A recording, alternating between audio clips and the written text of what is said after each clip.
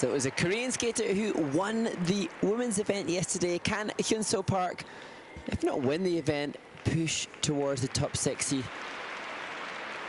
Will be eager to move up from the position he finds himself in after the short program of 7th, the top ranked skater in this group.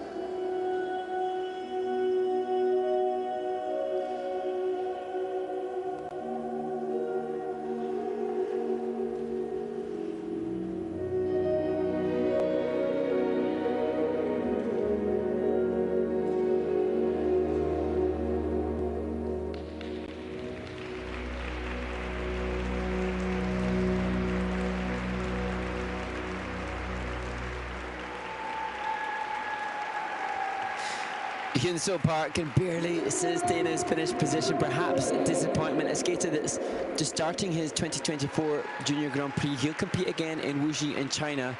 He had 109 points in the Korean Junior Grand Prix qualifying event as the Korean ice dancers cheer him on.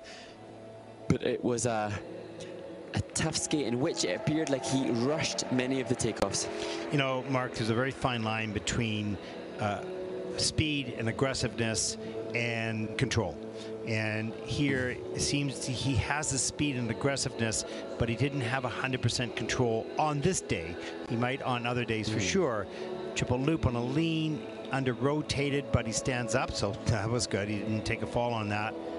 And here's the triple flip a little bit later and does fall on this one. You can see that the upper body didn't stop the rotation. triple Lutz a little bit later on a lean.